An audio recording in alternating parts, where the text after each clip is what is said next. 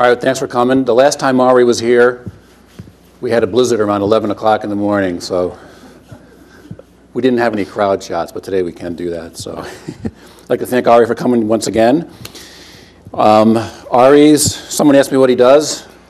The list is too long to what he does. He does a little of everything. He's a gerontologist, editor emeritus of the Journal of Gender Studies. He's right now working with, is it head injured people? Yeah, acquired head injury. And he's also, I put on here, world traveler, so he's done a lot of things. The book is called Zeus, A Journey Across Greece in the Footsteps of a God by Tom Stone. So here's Ari to tell us about this book, and I'm going to be doing the overheads here. So here's Ari.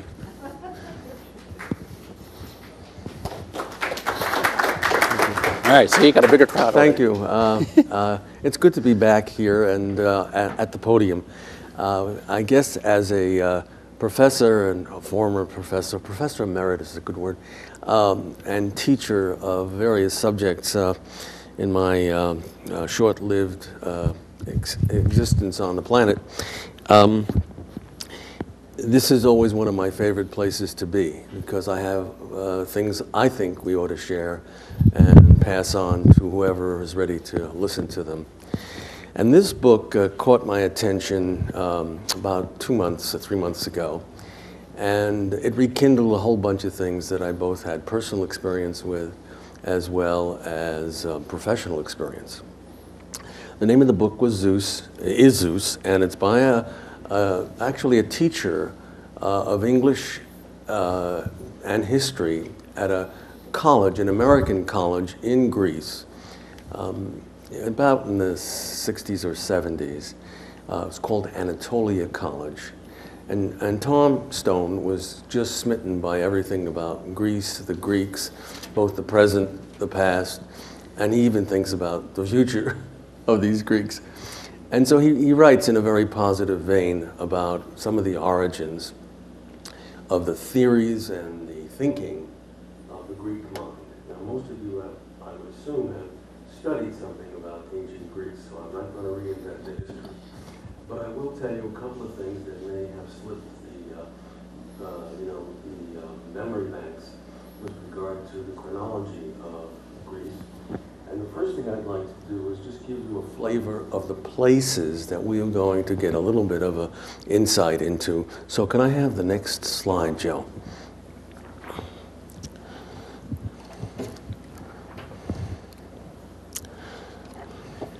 Aha.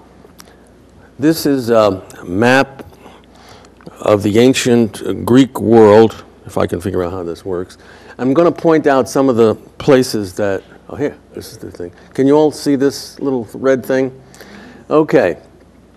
One of the places we'll spend a little more time at is the island of Crete, which sits about 30 miles north, I say, of North Africa, parallel with perhaps either Tunisia or Libya. And the island just due north of it was known as Thera. And Thera was the site of an enormous volcanic eruption in the 17th century BCE. BCE refers to before the Christian era. Sparta was located here. There still is a city called Sparta in the Peloponnese. This area is known as the Peloponnese.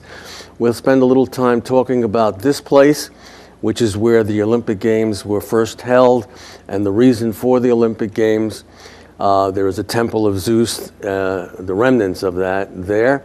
Ithaca was the birthplace of Odysseus, and the famous Odyssey by Homer talks about his return from the Trojan Wars, and that's in the western, far western part of what is known as Greece. This is the Ionian Sea, not the Ionia area, which is what is now Turkey. Delphi is one of the main sites for one of Zeus's sons, the son named Apollo, and it was here that the oracle was created and gave all the various predictions of things to come and things that have come before. Dodona was an earliest site. This is up in the area of Greece known as Iperos. Should be further up, but the map is a little bit distorted here. I have no qualms with the person who put this together, except that some of the locations are not exactly where they should be. Thessaly is one of the main provinces of central Greece, and the northern tier of Thessaly is a ring of mountains, which is the summit of which is Mount Olympus. And the mountains of most of the European peaks are usually in groups of 3 or 4. They're not just one peak like you would see Mount Everest. In fact, they're known as massives, and this particular mountain, which is labeled Mount Olympus, was supposed to be the home of the gods, Zeus being the chief god, the thunder god as they called him. And the actual mountain area consists of 3 massive peaks, and one of them is called the Throne of Zeus. The other one is called Mytikas, and you can scale those without having to be an Olympic climber. And I did that back in the 70s. Very impressive area, and I'll anecdote some of that as we get to that. Just one more site of interest. This is Troy. There is no Troy today. Probably the town of Bursa, which is now known as Turkey, is resting on all the remains of what they uncovered about Troy. This is the entrance into the Black Sea, and we'll say a little bit about the early area of where these gods originated from, and I'll have another slide of the maps later on. Let's see if there's anything else of interest here. Samos, a very important site for Hera, who was the wife and also sibling of the great god Zeus. These are many of the islands. They're just names, a few of them here. And of course, this was Athens. And of course, we'll say a few words about the Parthenon and Athena, who was one of the children of Zeus. And I think that's good for this slide. Thanks. To begin then, now that you've got at least a flavor of the location, we're in the Eastern Mediterranean. The temperature is a little bit warm. It's almost like Caribbean type temperature, but in the winters it does get a little colder because of the geology of the area. This trip was taken by the author and his wife across the length and breadth of Greece and the Eastern Mediterranean region, where this god, namely Zeus, asserted major influence in very specific locations, from where he was reputed to be born to his final demise in the mid-1st century millennium. That's post the Christian era, as I call it. The modern equivalent of Anno Domini, for those who have remembered the AD BC way of dividing the world in time. Zeus and his companion gods and goddesses and their progenies asserted influence over the better part of 2,000 years. Most of that is before the Christian era.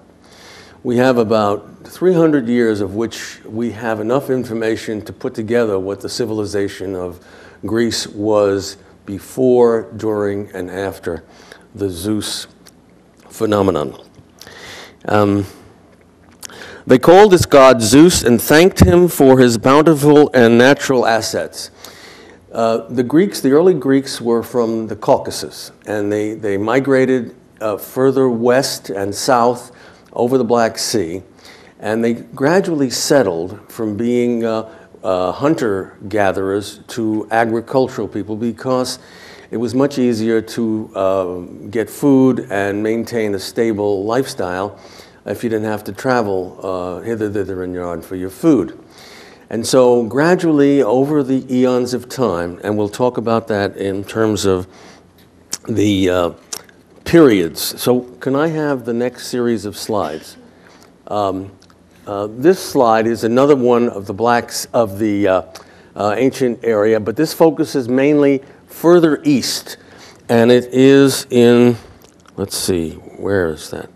Okay, it's in this area here, in the Caucasus and in the central steppes of Russia that the early gods were created by nomadic tribes. And Zeus was the name that they used very early on. It wasn't a later appellation for him.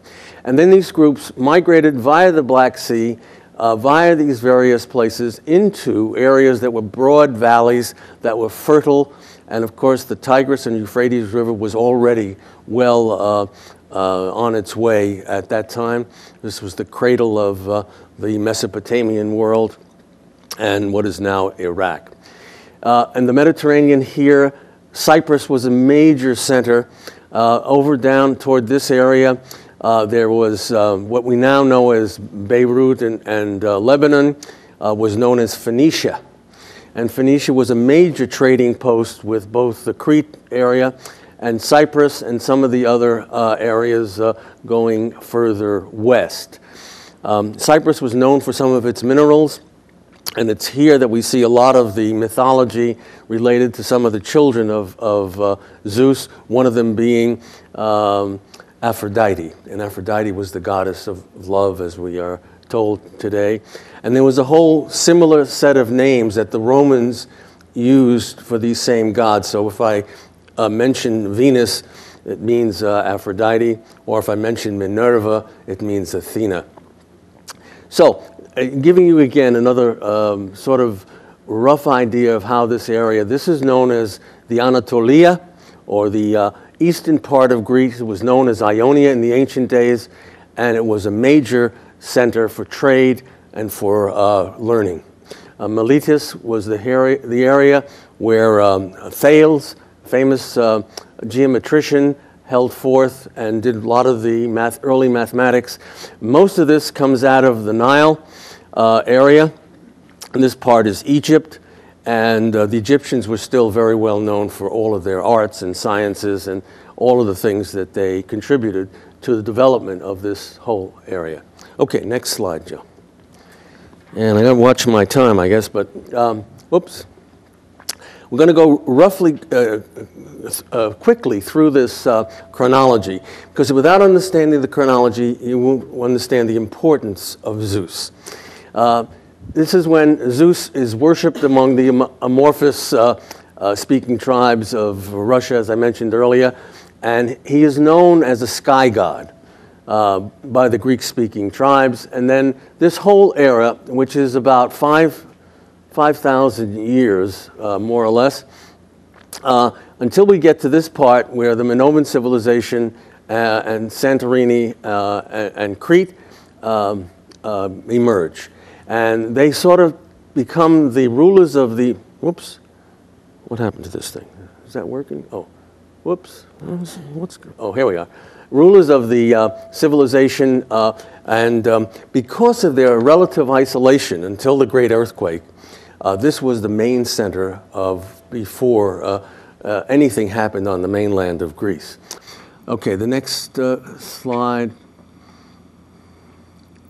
Okay, we now come into the Dark Ages, and that's for about 400 years. In this period, very little really is happening of any note. We don't have even a written language in which the Greeks could start to record some of their stuff.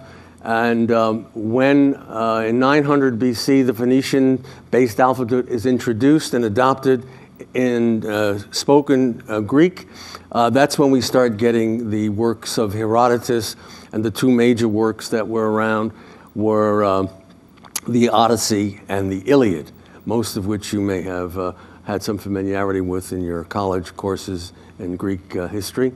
And then from then on, we begin to see a real upswing in the importance of Zeus in the various sites around what is now known as Greece. Because the city-states that were always warring with each other for commercial gain and for advantage, they decided that at some point we need to call a truce, and if we have to fight, we should fight on the arena of the playing field, or of the palestra, as they used to call it. And we would honor Zeus at these games. And Zeus, a temple to Zeus was created there, and I'll show you a little bit about that later on. And the two main works that we base almost everything about Zeus on, besides the usual sagas and fairy tales, are Homer's two main books, the Iliad and the Odyssey, and Hesiod's Theogony and the Works and Days. And then we come into the Archaic Age. Can you push that slide just a little bit up, Joe? Right. And here we begin to see the emergence of Athens as a major player in the development of Greek history and philosophy and all of the other activities. So the next slide, Joe. Okay, about the 490 to about 460, 399, this is one of the major periods which most people study because we have documentation for this. We have not only archaeological evidence, but we also have some of the sites as well as the histories by some very well-known Greek scholars, Xenophanes, Thucydides, Miltiades, and of course Plato. These are just a few of the names, but all during this reign, Zeus becomes a major player in the theology of the ancients. And it's not just him, but his progeny. Athena is an important goddess. Apollo is an important god.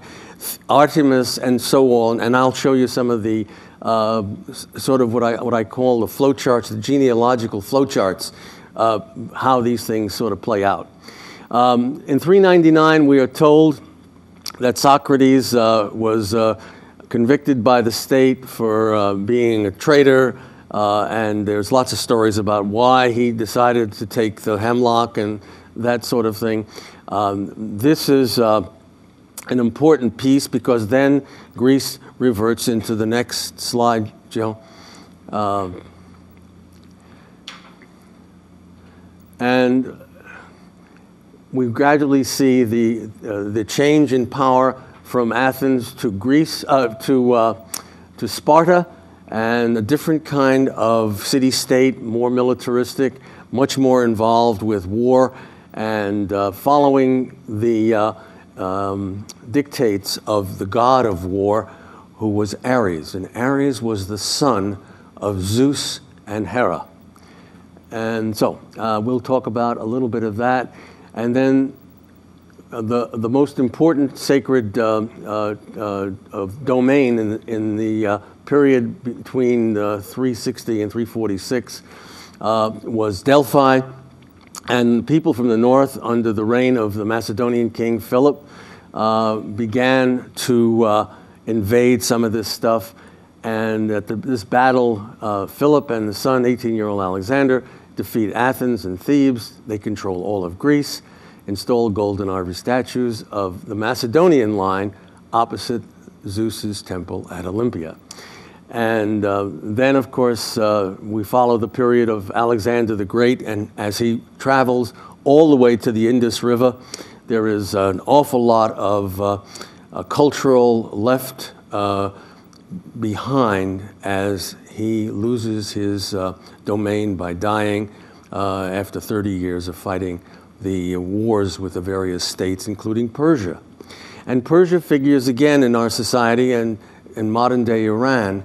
If you think about the always conflicts between the Middle East, it's usually the Persians who have been quite warlike in some ways, trying to convince the people both on the Western Front and the Eastern Front, that's as far as China, to look at their lifestyle and their gods as the superior beings.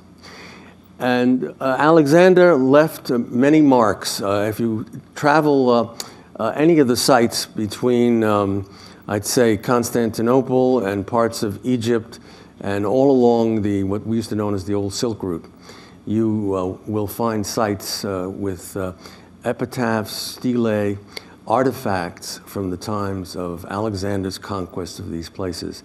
Many of them are in the southern tier of Turkey and part of Kurdistan and part of Samarkand and many of these other places. So if you really are a traveler and you are intrepid, you could visit some of those places and get a sense of what these places were like 500 to 1,000 years before Christ. The last of the chronology that I want to be sure you're aware of, and this is the essence of it. Now, the Romans have taken over at the end of the BCE, that's before the Christian era, and gradually they replace all of the Greek gods, goddesses, and progeny with their own set. They're the same gods and goddesses in principle, but the names have changed. And then the reigns of the various emperors of Rome and the rise of Christianity until Emperor Constantine in 313 declares that the Roman Empire has become Christianized. And then the Hagia Sophia, which was an important temple built at that time, is a temple now converted into Christianity.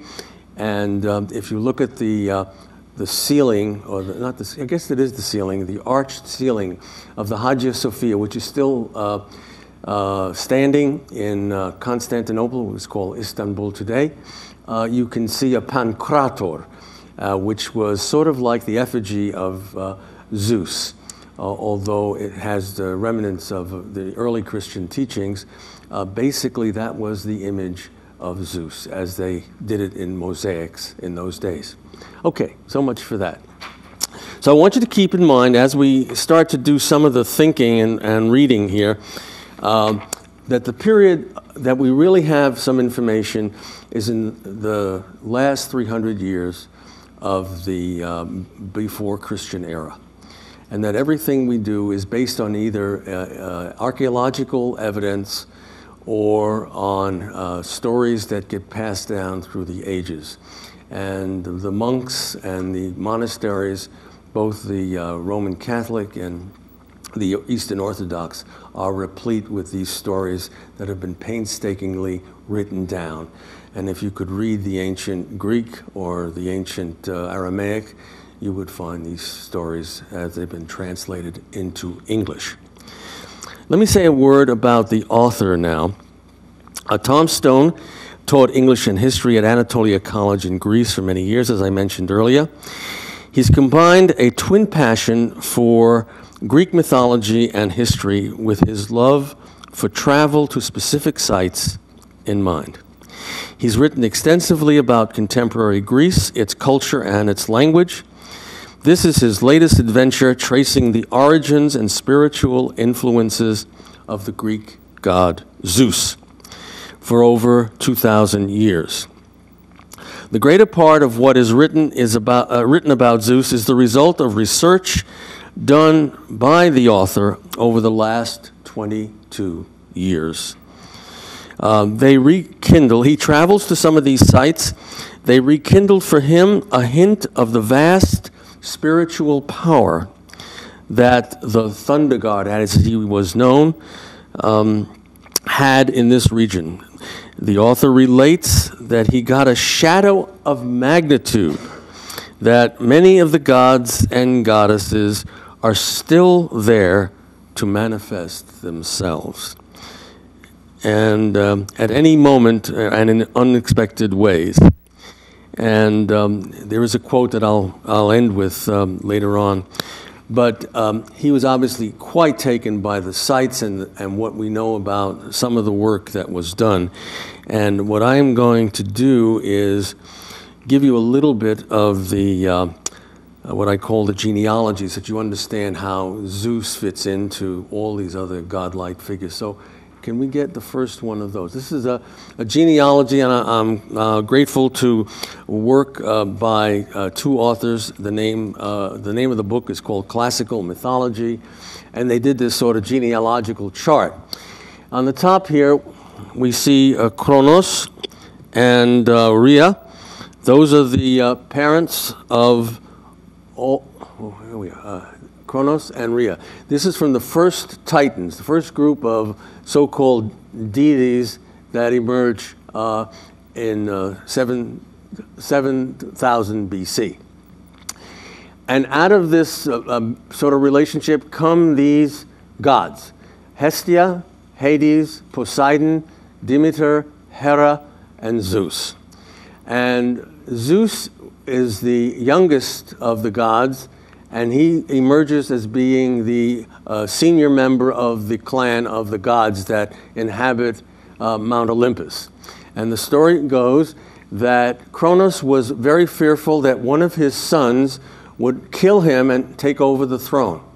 So instead of having that happen, the legend goes that he swallowed each of the children that Rhea had produced in their relationship, and all these were in his belly. And of course, being this sort of mythology, they didn't get digested, they just rested there, and he was protected until Zeus. Rhea was concerned about this, and so what she did was consult the Gaia, Mother Earth, and say, I do not want my next child to be eaten up by my husband Kronos. And so what the story is that she got whisked away to go to Crete. And on Crete, she's led to this wonderful temple, which is basically a cave on the highest mountain in Crete, and she's able to have her son. When Kronos hears that she's given birth to this son, he's out to try and destroy this son before this son will destroy him. However, Rhea has also gotten a message from Gaia that what she must do is give Kronos a big stone in some kind of a birth contraption so that he will swallow it and think that he's swallowing this last son. Well, Kronos is not taken in by that, and the result is that he's out to try and kill his son. And I'll read a few pieces of that. But just to go on from here, out of this relationship, when these gods are freed, and I'll explain why that happens and how that happens, Zeus and Hera, who is really his sister, if you notice, Hera is the queen of the gods, and the king of the gods and the queen of the gods get together, brother and sister and man and wife. And there's a very steamy relationship that goes on with these people. I won't go into all the details, but it's all in this book, and it's very nicely written. But out of the relationship between Zeus and Hera, we get three of the more important goddess or less important goddess and gods. Hebe, who is sort of like an ingenue kind of woman. She's the wife, takes the name of Hercules. And Hephaestus is the god of fire, and he's not a very strong and an important god except for the hearth, and he becomes in the Roman lexicon Vulcan. And Ares is the god of war, and he's the one that's responsible for most of the conflicts that take place on Earth. And so there's always this constant dialogue between Zeus and Ares about which war to fight, which war to end, and so forth and so on. Zeus, when he's finally able to, is a big ladies' man, so to speak. And here we see the transfer. And it's very interesting to look at the god as something outside the human experience, and Zeus as a human being having relationships with other human beings who are labeled female. And the first one of these is Metis. And Metis, they've had several families, but most important was that between this relationship, they give rise to the birth of Athena, although it never ever get consummated because Zeus swallows Metis. And gradually over time, so the legend goes, Athena comes out of the head of Zeus. And I have a black figured vase that points out some of that sort of thing. Then there is Maya, who's another one of these minor goddesses, human form, and gives rise to Hermes. And Dionysius is very important here on this side. Where is this? This thing is oh, here we are. Gives rise to Dionysius, the god of wine, and there are a whole bunch of sagas related to that. But Zeus and Leto give rise to these very important deities: Apollo, and his twin Artemis, who was considered a huntress, and Apollo, the god of rational and reason. So that's a rough idea of the chronology. So you can begin to see when you say who are these gods and where are they from, you get an idea of how they've related. So move on, please. Okay. What I'd like to do now is to read certain excerpts to give you a flavor of the book, and then probably show you some more slides of things that I thought were useful. What the book did for me personally was to rekindle this whole business of mythology. And when I was running trips to Greece in the 60s and 70s, I took groups of people to some of these sites. And if you are a real scholar about this stuff, and you can get the sense of what the atmosphere was in Greece at the times that these temples were built, that these ruins are still there, and the guides that take you around to Mycenae or to Olympia or to Delphi do a wonderful job of setting the stage where you can feel yourself in this very hallowed environment. And it's all over Greece and parts of western Turkey. So let me read a little bit of this. I'm reading from chapter 5. There are lots of chapters in this thing that have wonderful things to say, but I can't read the whole book to you. It's something that I hope you will all take and read yourself. Let's see, where am I here? I'm going to page 39 here, if I can find it. Okay. In the beginning, there had been a yawning emptiness of chaos, and as well the first beings of the cosmos, earth, hell, and love. Love, whose name was Eros, was the most powerful of them all. Barely pubescent, half girl, half boy, known in the Greek lexicon as androgenic or hermaphrodite, was incomparably beautiful, but as deadly and intoxicating as Egyptian opium.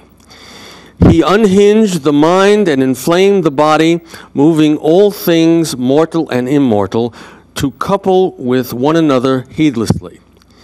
He was desire and longing. He was creation. He was the world held together and made it go round. He was also blind. Eros made earth, whose name was Gaia, seethe with such fertility that on her own she brought forth a male companion to satisfy her desires. He was Oranos, the immense sky, who would arch above her body, covering it from end to end, and showering her with fruitful rain. Through this agency of rain, Gaia began to give birth to all the other beings in the universe, including those giant, godlike creatures called the Titans. And then it goes on to talk about where the Titans are. One of the Titans was Kronos. And Kronos was a very strange kind of deity in the minds of the ancients here. She promised all of Oranos' power to any of her sons. She gave rise to 7 sons, who would use the sickle against their father. Their father was, who was their father here? Oranos. And as she wished. Only one of them stepped forward, the largest and the craftiest of them all, and his name was Kronos. Kronos from the trilogy up there about Kronos and Rhea. That night, while Oranos spread out upon Gaia, satisfied with his usual nocturnal desires, Kronos snuck up behind his father and with a single quick cut of the sickle, sliced off his genitals. But instead of immediately tossing the grisly trophy over his shoulder, as Gaia had instructed, Kronos let out a howl of triumph and raised the severed family jewels above his head, unable to resist the temptation to bask in his triumph. As he did, great drops of blood dripped down upon Gaia's body and immediately began to burn their way into her, blindly seeking nurture in her womb. Some of these drops would become giants of the earth.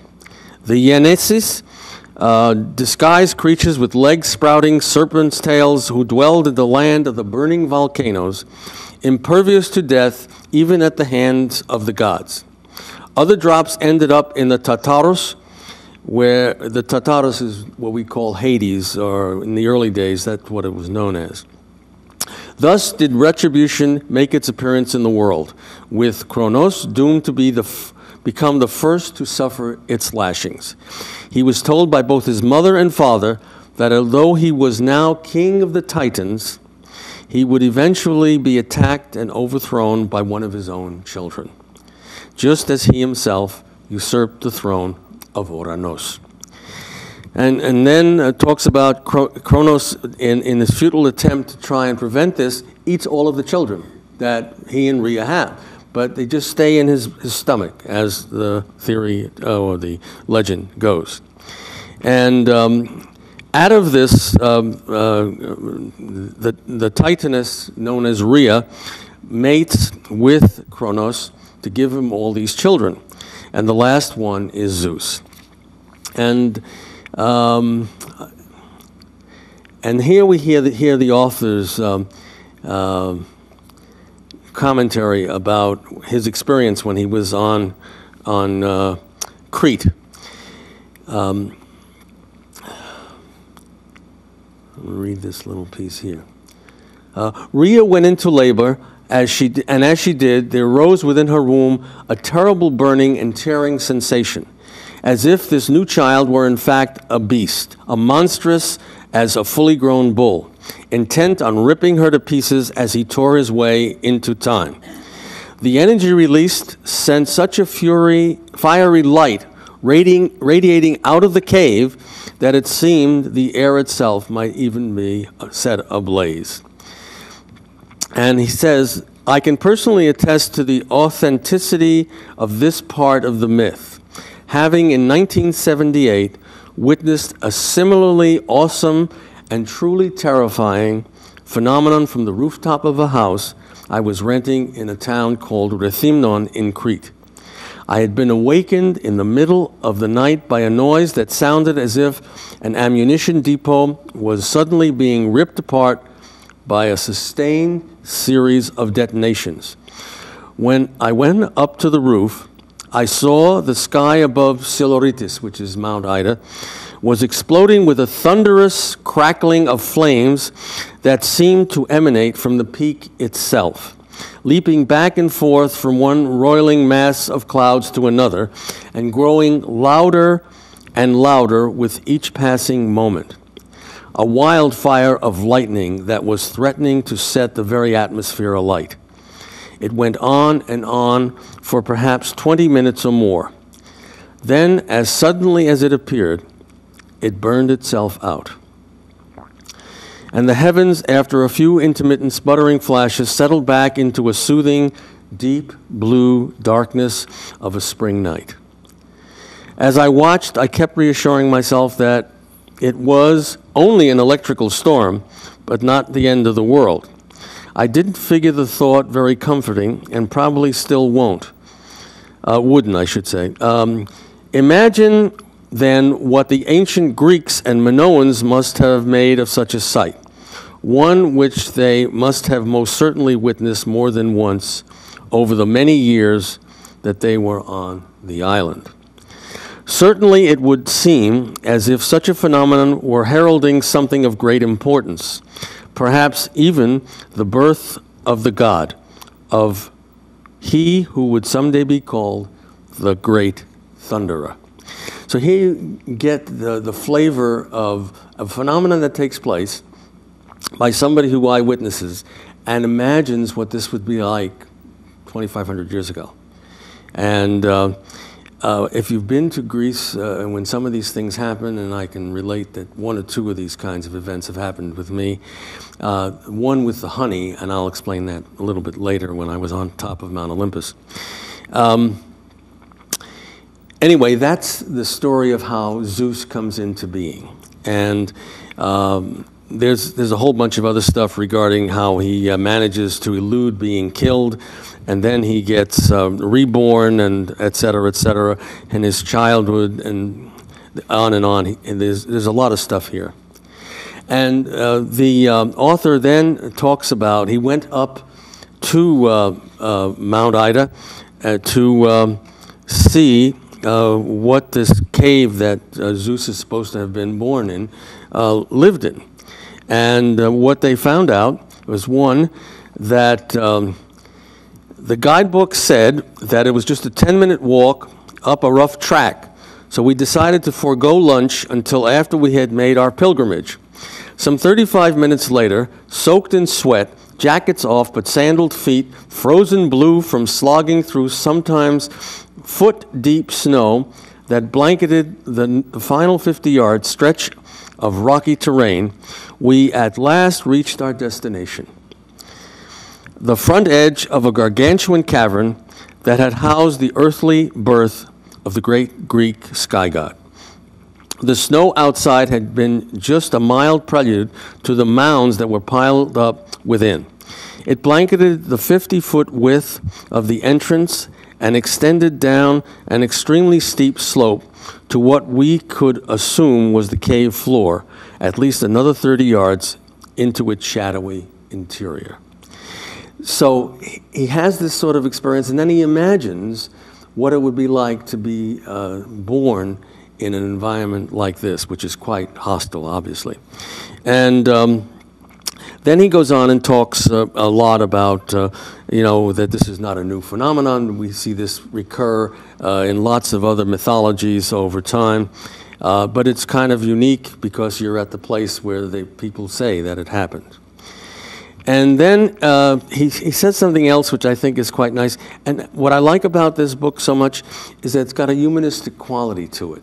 So you read this, and even though you're not in Greece or you haven't been there, he gives you the sense that you can get this feeling, even in the written word here.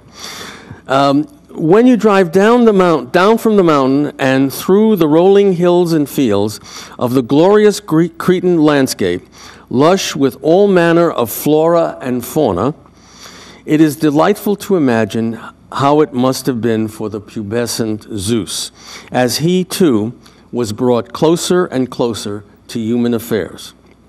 Exuberantly tumbling and frolicking over the undulant hills and dales of ancient Crete, across fields that were then without walls of any sort, playing hide and seek with the nymphs in the great forests that covered most of the island, resting in sylvan glades beside bubbling brooks as the hot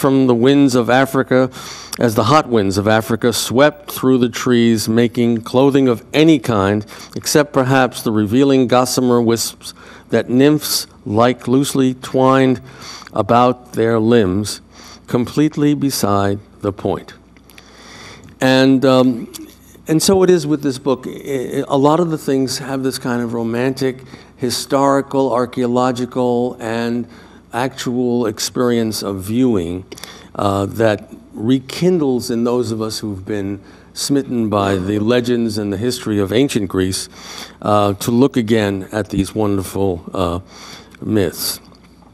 What I would like to do is, let's see where I'm here. There's one story that illustrates how this god operated.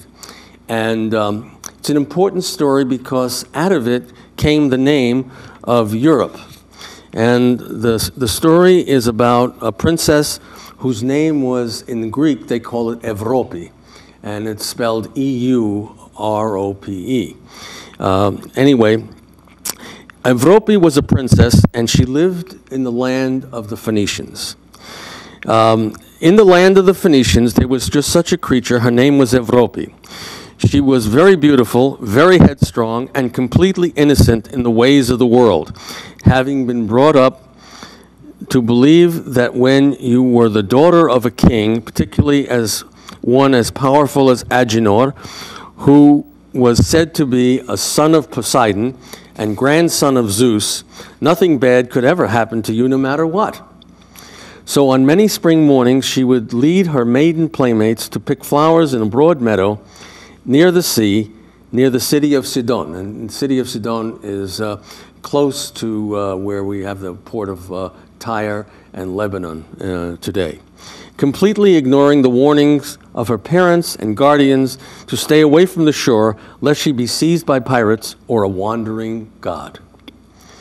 Thus it was that the eagle-eyed Zeus came to spot her as she frolicked among the flowers, her many-colored gossamer gown fluttering around her as radiant as the wings of a butterfly. And instantly, Zeus knew that she was the one. For the briefest moment, hovering in the wind, the god poised to swoop down in all his brute beauty and take her with his talons, just like that, off to Crete. But she was so lovely, so young and so vibrant. Suddenly his feathers felt funny, his wings weak. They could hardly hold him aloft. He himself didn't know what the matter was, but Hesiod and the other poets, particularly that lascivious Roman Ovid, would tell us in detail. For the very first time, Zeus was being assailed by human feelings. He was falling almost literally in love. Okay, and so it was Zeus materialized in the midst of a herd of cattle grazing in the meadow and was almost upon Evrope before she even noticed him. But when she did, she was enchanted. At the time, Evrope was barely in her teens, and this bull, Zeus comes down as a bull, seems to her to be about the same age, standing before her like a giant, like a bashful new pubescent boy. As she grasped in surprised delight at his sudden appearance, he shyly lowers his long lashed eyes and shook his dewlap as if pretending he was preoccupied with something else, his well-muscled shoulders flowing beneath his pearly hide like water rippling over rocks in a brook.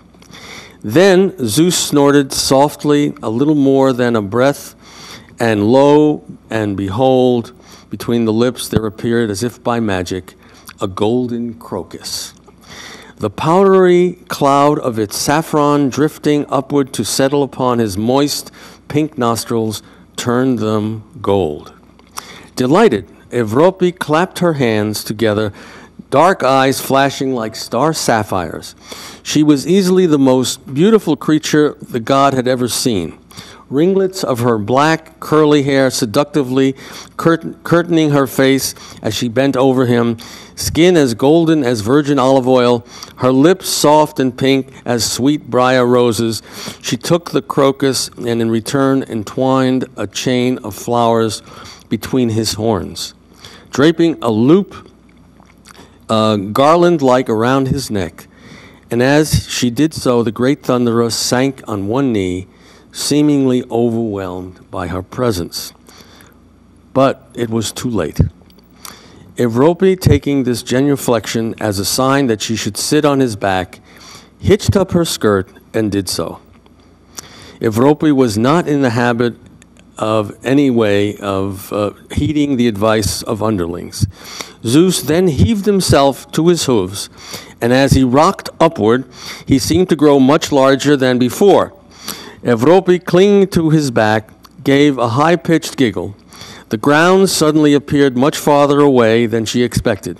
Meanwhile, her playmates began backing away in fear, and the herd bolted toward inland hills and the safety of the palace corral. "Let me down," cried Evrope, but before she could even consider jumping onto the soft grass of the meadow, the bull had bounded from there to a beach and thence into the sea.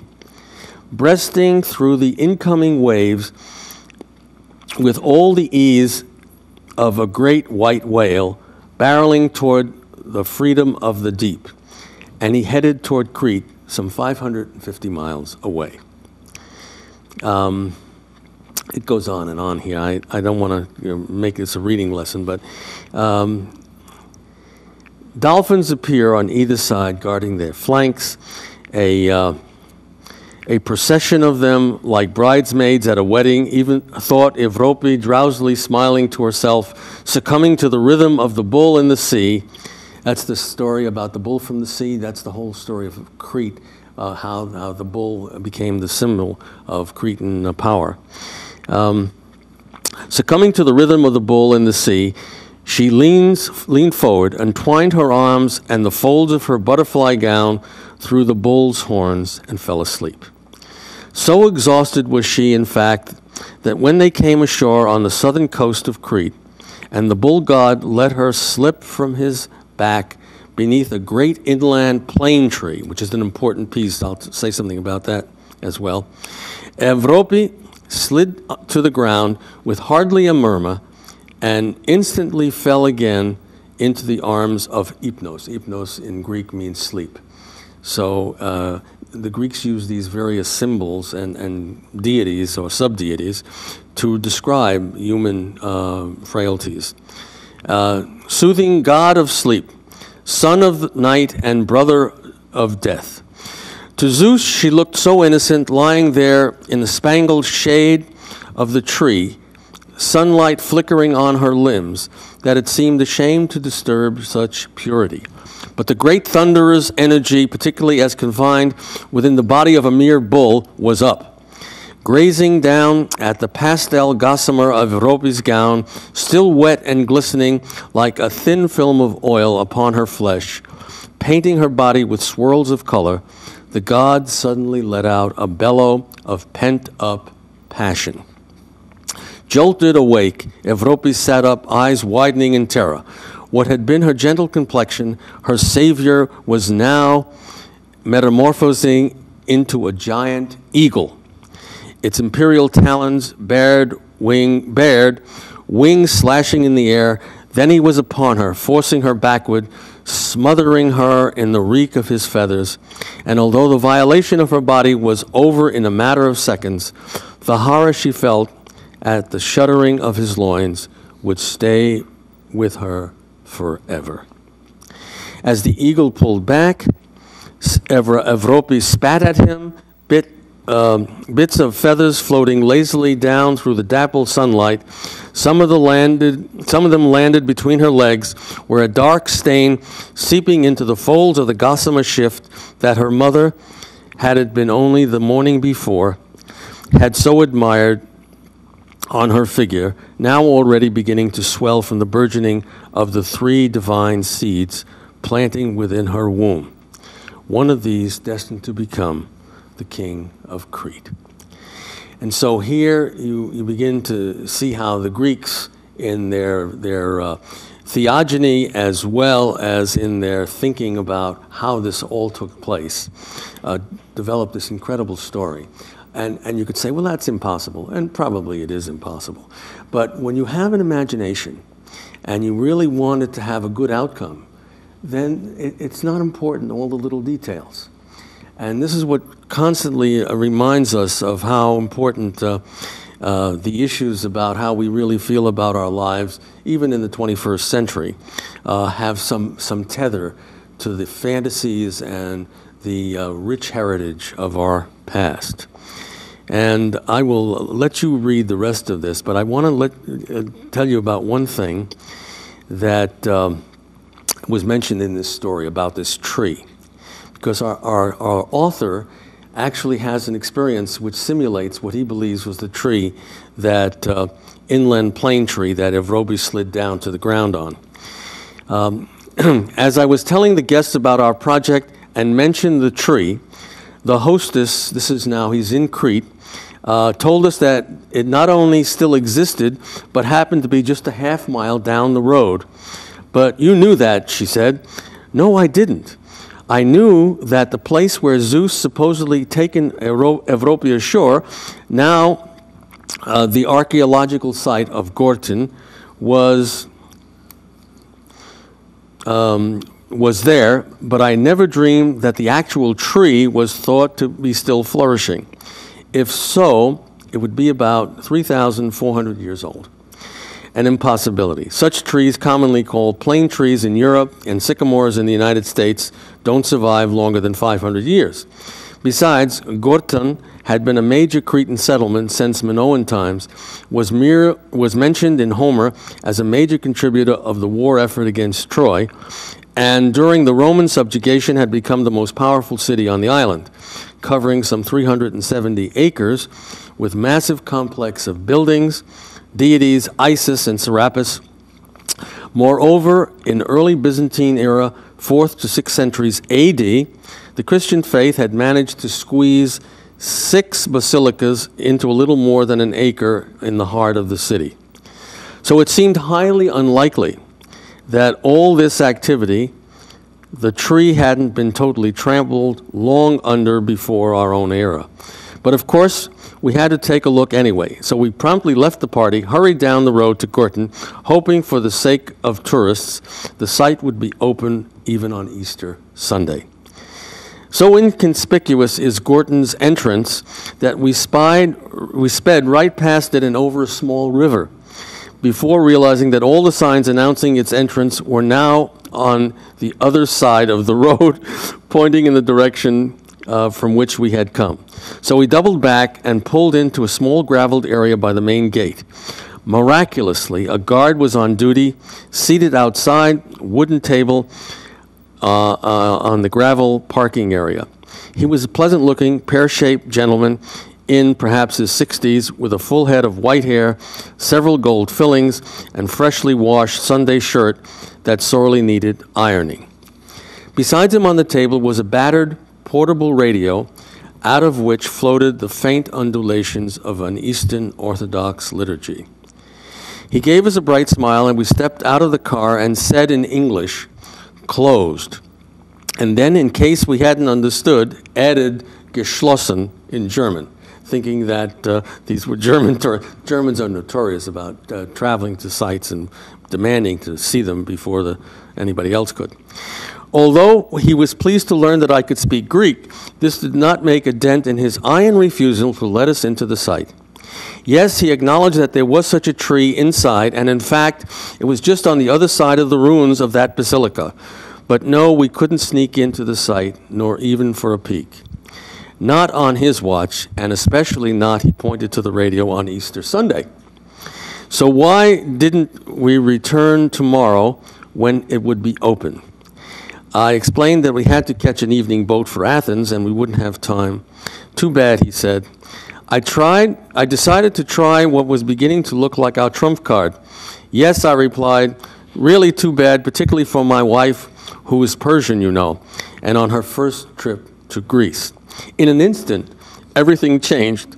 Suddenly, it was he, the guard, who was insisting that Farzana, that's the name of his wife, must see this famous tree. No, he still couldn't open the gate, but if we climbed over those rocks to the right and followed the fence to the side along the riverbank, we'd soon be able to at least get a look at it. It was just behind the Roman music center called the Odeon. We couldn't miss it. It was a huge tree. The guard grinned, very big, like Zeus.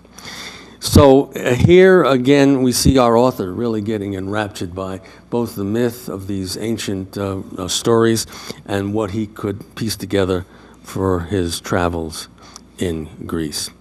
The book is replete with sagas, not only from Crete, but from the house of Atreus in Mycenae, and from some of the other lesser things about Thebes, the Oedipus complex, and so forth. Next group is section 4. And here I took one of the great legends of the Minoan period. It's another legend about Ariadne. And Ariadne was a princess at the time of the Minoan, height of Minoan civilization. And it was she who fell in love with Theseus and who gave Theseus the key to killing the Minotaur, who was this half bull, half human, living in a labyrinth and eating anything that came into its domain. Well, Theseus was set to kill the Minotaur because he was such a scourge to all the other states, including Athens, where he had come from. So Ariadne gave him a thread, actually some kind of a cord, which he attached to his leg as he entered the labyrinth. And the myth goes that as he traversed the labyrinth, calling out for the Minotaur finally faced him, and he killed it. And he was able to retrace his steps because of where the cord was. It was on his leg, and it was attached to the outside of the, quote, labyrinth. And the labyrinth was basically the palace of Knossos, which was this huge palace that was built at the time of the Minoan civilization. And it was built in tiers. And then each tier had a number of different avenues. So it was like an underground series of walkways. And if you went down to the lower depths of it, you could get lost. And that's what Sir Arthur Evans, who was a well-known English archaeologist, found at the turn of the 20th century.